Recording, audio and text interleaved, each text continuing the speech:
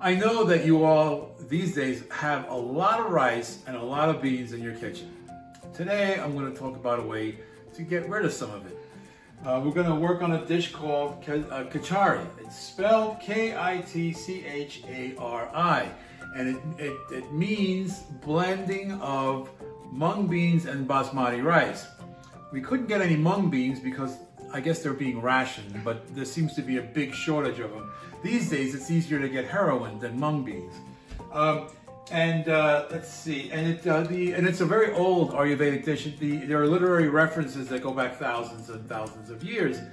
And the great thing about this dish is its potential for variety. You can still maintain the Ayurvedic integrity of it and yet play with it and expand it or contract it as the case may be.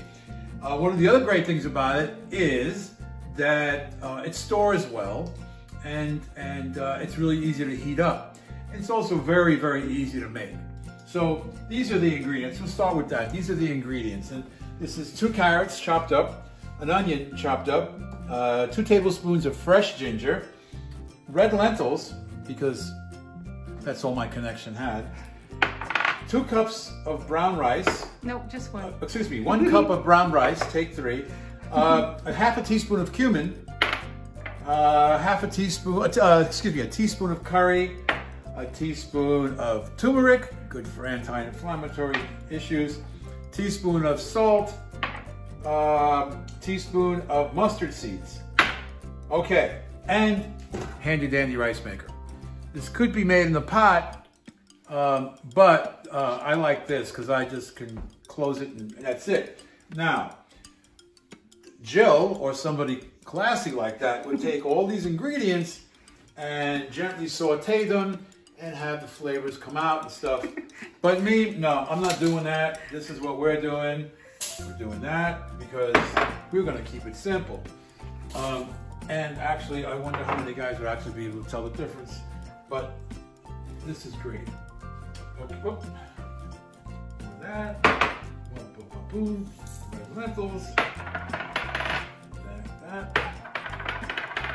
Curry. Cumin. Teaspoon of salt.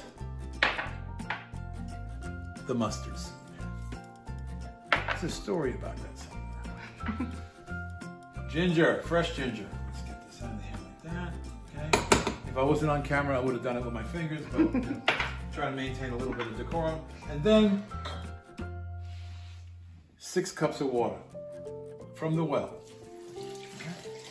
Do that. Stir it up. This is the great part.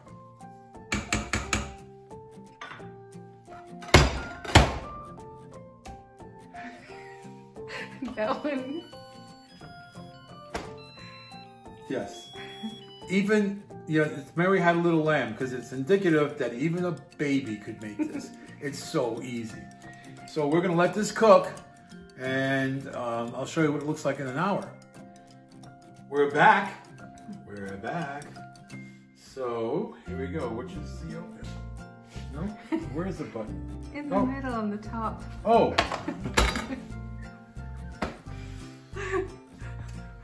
It hasn't been the same since the accident when my mother dropped me on my head a few times. Anyway, this is it. So we're ready to rock and roll. Now, another one of the things I like about this is, aside from the fact that it's easy to make, it's really inexpensive. And also, you notice that I want you to note that if you change from lentils to mung beans or brown rice to quinoa, all the those cooking times change. So be aware of that. Anyway, also, you come home, maybe you had a challenging day at work, a hard day on the prayer rug, maybe you had one of those particularly difficult medicine journeys. After that, you want something that'll soothe you and be very calming, and this has that effect. I really love this stuff.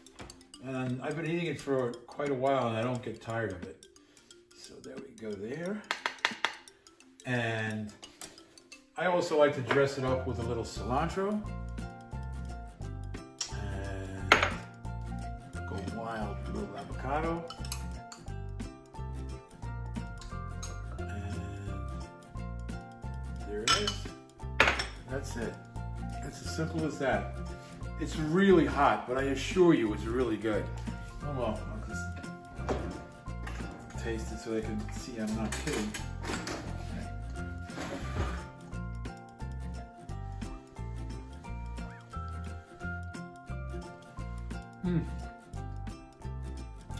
I love this stuff. Okay, well, hope you enjoyed that. See you on campus. Arrivederci.